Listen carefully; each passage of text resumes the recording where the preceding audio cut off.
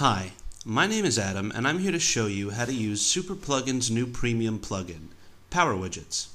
In our first video, we learned how to create widget areas. Then in our second and third videos, we learned how to adjust the widget areas for our pages, posts, and dynamically generated pages.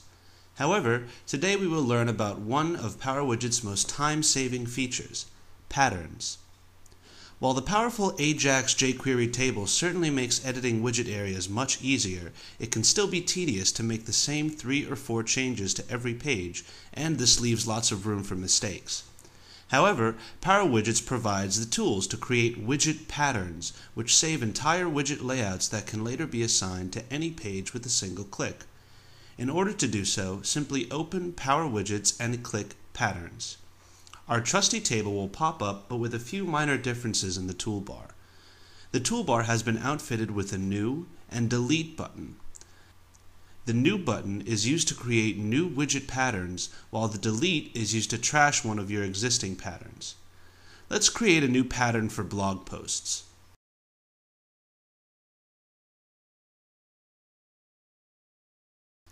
Let's go back and see what widget areas we assigned to our first blog post and then assign the same ones to our pattern and save.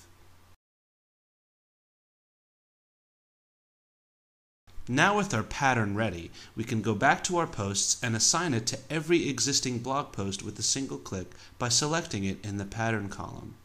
Now, every blog post has our custom widget pattern. Patterns can be applied to every page on your site, so with proper planning, adjusting your entire site's widget layout is a breeze and gets easier the larger your website gets. That's it for this tutorial and the last one about Power Widgets' basic features. Tune in later for more tutorials teaching you how to do even more amazing things with Power Widgets and make sure that you're getting the most out of your widgets.